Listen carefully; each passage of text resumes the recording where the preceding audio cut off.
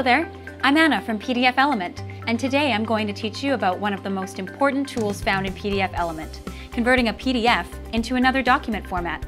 If you frequently work with Excel files, you'll want to pay attention to this video. What I demonstrate today will save you countless hours of duplicating tables and charts by hand.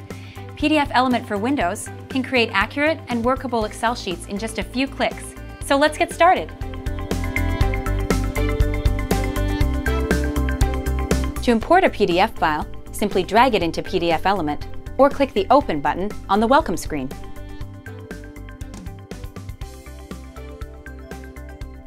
On the Home tab, select To Excel. You can add more than one file into this window by clicking the Add Files button. Enter in the specific page to be converted, or range of pages for each document. I can choose an output file of the two different Excel formats found in the drop-down menu. Click the gear icon to modify Excel conversion settings, such as exporting each page of the file into individual Excel sheets or combining all pages into a single sheet. Click Convert to complete the process. The output is an accurate Excel workbook created from my PDF document. That concludes our tutorial on how to convert a PDF to Excel on Windows with PDFelement.